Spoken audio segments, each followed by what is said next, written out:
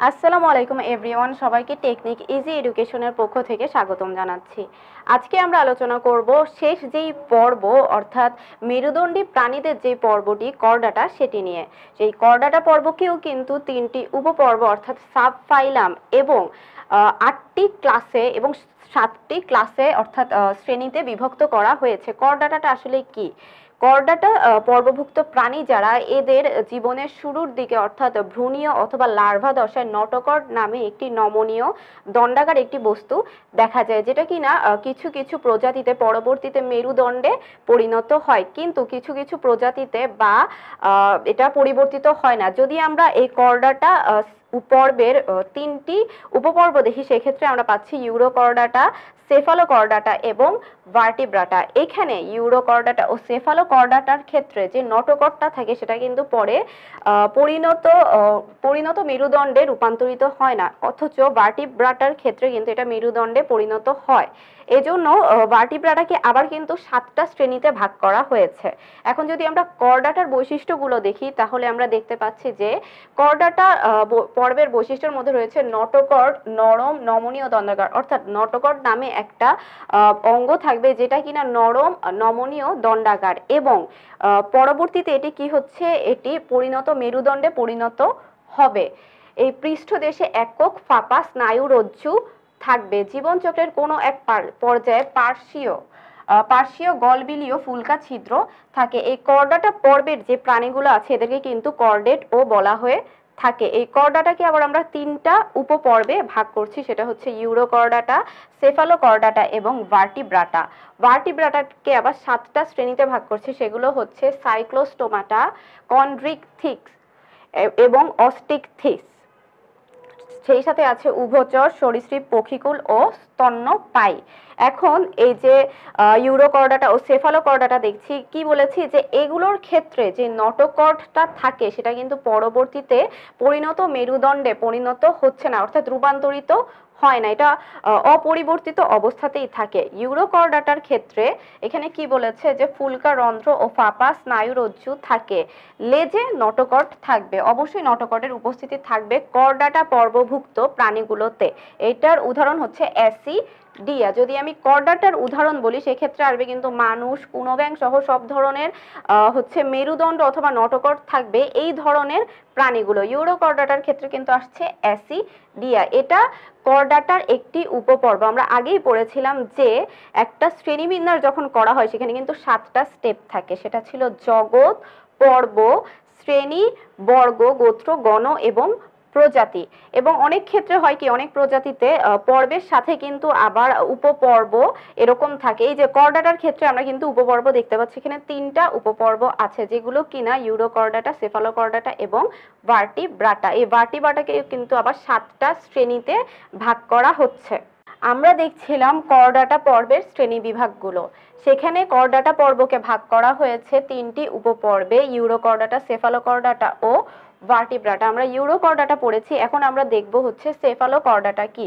আগেই বলেছি যে ইউরোকর্ডাটা ও সেফালোকর্ডাটাতে এমনকি ভার্টিব্রাটাতেও হচ্ছে জীবনের শুরুর দিকে নটোকর্ড নামে একটা অঙ্গ থাকবে। এই অঙ্গগুলো পরবর্তীতে, এই অঙ্গটি কিন্তু পরবর্তীতে মেরুদণ্ডে পরিণত হয় বা রূপান্তরিত হয়, কিন্তু যখন ইউরোকর্ডাটা ও সেফালোকর্ডাটার কথা বলবো, এদের ক্ষেত্রে কিন্তু এই নটোকর্ডটা পরবর্তীতে মেরুদণ্ডে রূপান্তরিত নাও হতে পারে। ভার্টিব্রাটাতেই এটি পরিণতভাবে মেরুদণ্ডতে রূপান্তরিত হবে।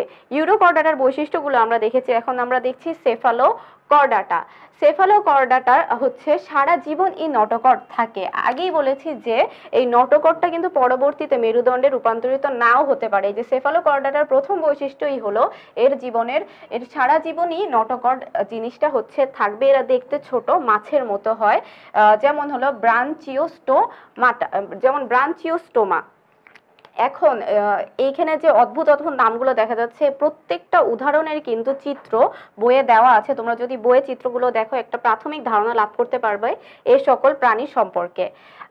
আমরা কি দেখলাম, করডাটা, করডাটার 3টা উপপর্ব। এখন হচ্ছে এই দুটোতেই কিন্তু মেরুদণ্ডে পরিণত হচ্ছে না। এই যে ভার্টিব্রাটা যে উপপর্বটি পড়ব, এই পর্বের প্রাণীগুলোকেই কিন্তু মেইনলি মেরুদণ্ডী প্রাণী বলা হয়ে থাকে। এই ভার্টিব্রাটা উপপর্বকে কিন্তু 7টি শ্রেণীতে ভাগ করা যায়। সেগুলো হলো সাইক্লোস্টোমাটা, কনড্রিকথিস, অস্টিকথিস, উভচর, সরীসৃপ, পক্ষীকুল এবং স্তন্যপায়ী।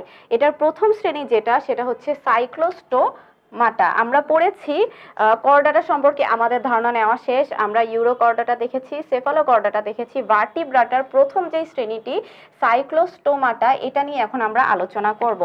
এরা কিরকম? এদের ক্ষেত্রে বলেছে যে লম্বাটে দেহ, মুখছিদ্র চোয়ালবিহীন, আইস নেই। এদের দেহে আইস থাকবে না, মুখছিদ্রটি হচ্ছে চোয়ালবিহীন, আর দেহ লম্বাটে। বইয়ে চিত্র দেওয়া আছে, দেখে নেবে।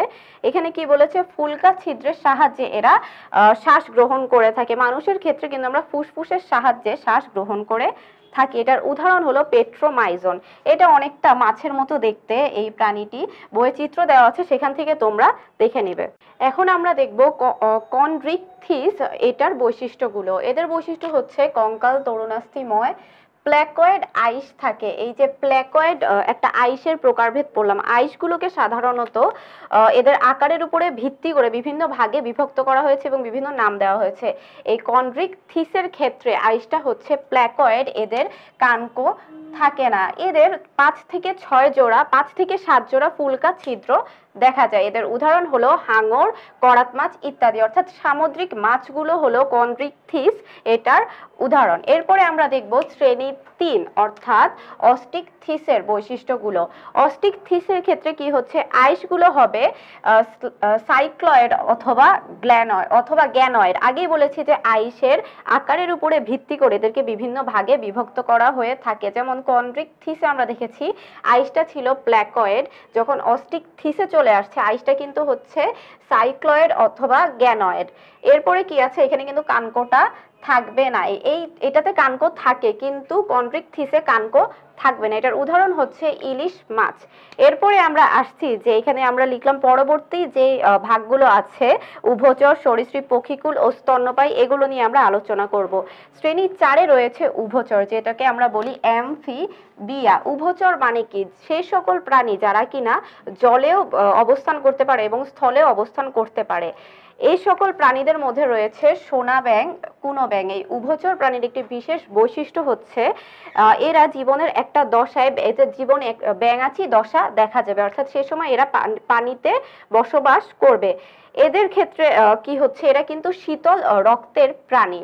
এরা শীতল রক্তের প্রাণী। এদের ত্বকটা হয় হচ্ছে ভেজা, স্যাঁতস্যাঁতে এবং পাতলা গ্রন্থি যুক্ত।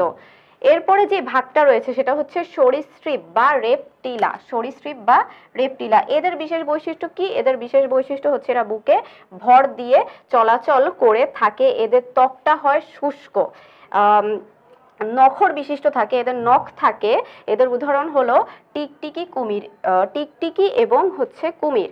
এছাড়াও আরো অনেক সরীসৃপ প্রাণী রয়েছে। পরবর্তী যে প্রাণীটি আছে সেটি হলো পক্ষীকুল, অর্থাৎ যারা কিনা আকাশে চড়ে বা খেচর বলা যায়, এদের ইংরেজি হচ্ছে অ্যাভিস। এখানে কাক ও দোয়েলের কথা বলা হয়েছে। এদের বিশেষ বৈশিষ্ট্য, এদের দেহে পালক থাকবে, সাধারণত 2টি পা থাকে, তারপরে চঞ্চু থাকে, শক্ত চঞ্চু থাকে। এদের ক্ষেত্রে এদের যে হাড়টা হয় সেই হাড়টা কিন্তু ফাঁপা থাকে, যাতে সহজেই এরা উঠতে পারে। এদের দেহে বায়ুথলি থাকে, যেটা কিনা এদেরকে উঠতে সাহায্য করে। এর পরবর্তী যে শ্রেণীটি আছে যেটা হচ্ছে ভার্টিব্রাটা উপপর্বের সর্বশেষ শ্রেণী, সেটা হলো স্তন্যপায়ী বা ম্যাম্মালিয়া।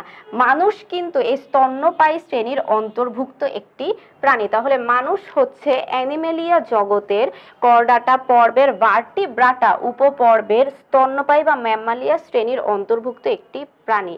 স্তন্যপায়ীর বৈশিষ্ট্য হলো এদের দেহে লোম থাকবে, এরা উষ্ণ রক্ত বিশিষ্ট প্রাণী। এরা কিছু ব্যতিক্রমী স্তন্যপায়ী ছাড়া বেশিরভাগ স্তন্যপায়ী কিন্তু বাচ্চা প্রসব করে এবং হচ্ছে গিয়ে সন্তান দুগ্ধ পান করে জীবনযাপন করে থাকে শিশু অবস্থায়। এটা হচ্ছে স্তন্যপায়ী। স্তন্যপায়ীর উদাহরণ আগে বলেছি মানুষ, গরু, ছাগল, কুকুর ইত্যাদি স্তন্যপায়ী এই শ্রেণীটির অন্তর্ভুক্ত। তাহলে আজকে আমরা দেখলাম করডাটা যে পর্বটি ছিল অর্থাৎ মেরুদণ্ডী প্রাণীর যে পর্ব সেটির বিভিন্ন ভাগগুলো। এই করডাটাকে আমরা প্রথমে 3 ভাগে ভাগ করতে পারি, সেটা হলো ইউরোকর্ডাটা, সেফালোকর্ডাটা এবং ভার্টিব্রাটা। ইউরোকর্ডাটা ও সেফালোকর্ডাটার ক্ষেত্রে কি হচ্ছে, করডাটার যে বিশেষ বৈশিষ্ট্যটি ছিল যে নটোকট থাকতে হবে দেহে, এই দুটোর ক্ষেত্রে এই নটোকটটা পরবর্তীতে মেরুদণ্ডে পরিণত হচ্ছে না, কিন্তু ভার্টিব্রাটার ক্ষেত্রে এই নটোকটটা পরবর্তীতে কিন্তু মেরুদণ্ডে পরিণত হচ্ছে। এই ভার্টিব্রাটাকে আবার 7টি শ্রেণীতে ভাগ করা হয়েছে, সেগুলো হলো সাইক্লোস্টোমাটা, কন্ড্রিকথিস, অস্টিকথিস, উভচর, সরীসৃপ, পক্ষীকুল, স্তন্যপায়ী যেটা হচ্ছে অ্যামফিবিয়া, রেপটিলা, অ্যাভিস এবং ম্যামালিয়া। এই সাইক্লোস্টোমাটা, কন্ড্রিকথিস, অস্টিকথিস এগুলোর বৈশিষ্ট্য আমরা দেখলাম, উদাহরণ দেখলাম, উভচর, সরীসৃপ, পক্ষীকুল ও স্তন্যপায়ীর বিভিন্ন প্রাণীর বৈশিষ্ট্য ও হচ্ছে উদাহরণগুলো আমরা দেখলাম। এই করডাটা পর্বের প্রাণীগুলো কিন্তু অনেকগুলো আছে সামুদ্রিক, অনেকগুলো উভচর অর্থাৎ জলে এবং স্থলে উভয় জায়গায় হচ্ছে বসবাস করতে পারছে, আবার অনেকগুলো আছে যে পৃথিবীর মোটামুটি সব পরিবেশে এরা কম বেশি বসবাস করে থাকে। এই ছিল আজকের আলোচনা। পরবর্তী পর্বে আমি অন্য একটি নতুন অধ্যায় নিয়ে আলোচনা করব। ততদিন সবাই ভালো থাকবে, সুস্থ থাকবে। আল্লাহ হাফেজ।